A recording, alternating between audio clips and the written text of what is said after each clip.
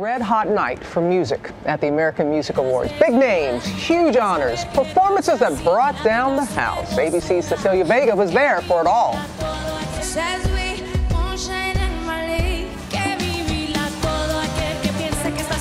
It was ladies' night at the AMAs. From Katy Perry's over-the-top show opener to Miley's closing number, complete with a lip-syncing cat. Lady Gaga rode in on a human-powered horse and then performed a presidential duet with R. Kelly in their onstage Oval Office. The big winners, Taylor Swift, taking home 4 trophies, including Artist of the Year. You got the big one.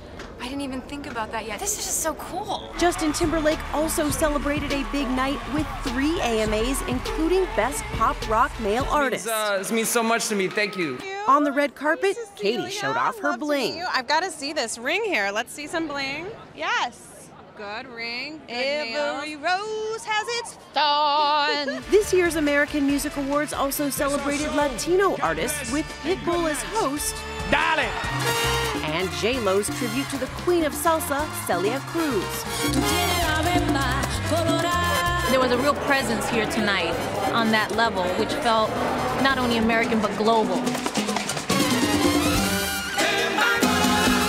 Best Rap Hip Hop Album winner, Macklemore, crowd surfing live via satellite from Miami.